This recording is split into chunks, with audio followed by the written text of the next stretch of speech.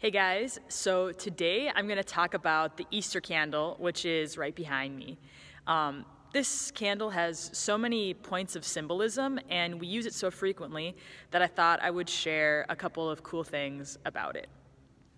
Now, every year at the Easter Vigil, we get a new Easter candle, and that's the first time that it's lit. And this candle is used throughout the Easter season and during every single baptism and during funerals.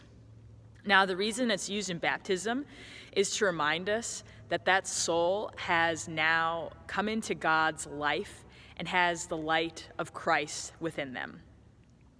We light the candle at funerals as a reminder that there is hope and that that soul has been made for eternal life.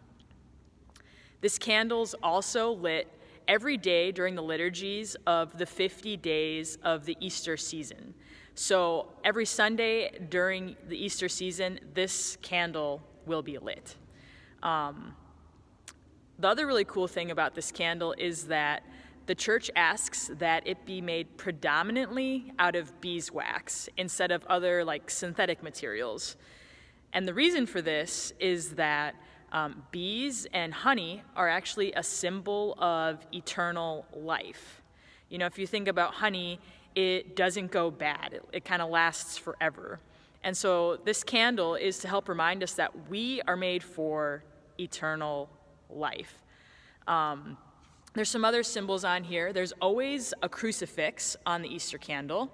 And every year during the Easter Vigil, the priest will put 5 nails into the cross, and that's to symbolize the 5 wounds of Christ.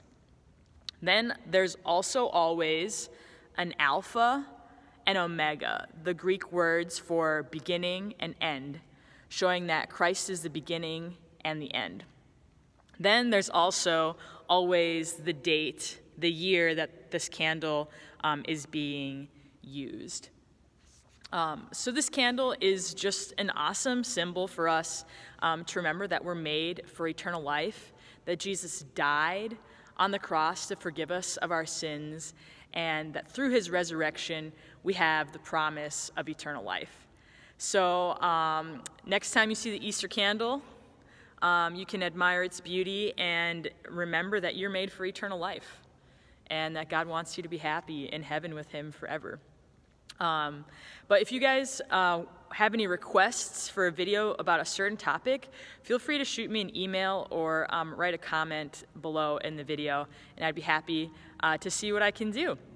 But until next time, I hope you guys have a great day and stay healthy.